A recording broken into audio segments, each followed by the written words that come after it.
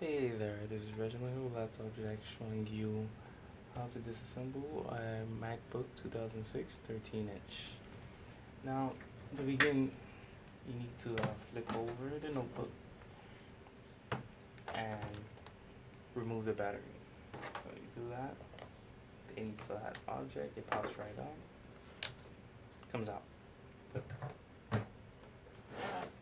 Now, you need to remove the 2 screws on the left side, the 4 screws on the back, the 2 other screws on the right side, and the 3 screws on the bottom. As you can see, I already removed them. After you remove all of them, there you go to the battery compartment. There's 3 screws here. This is actually the memory door. This is how you access the memory for this particular model. You just unscrew. There's 3 screws here and you unscrew them.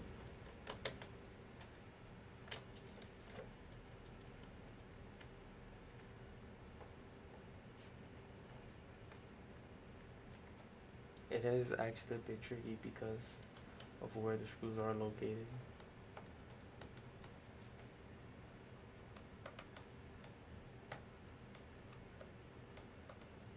Okay. After you remove them, just gently pull on it. Should come off. See?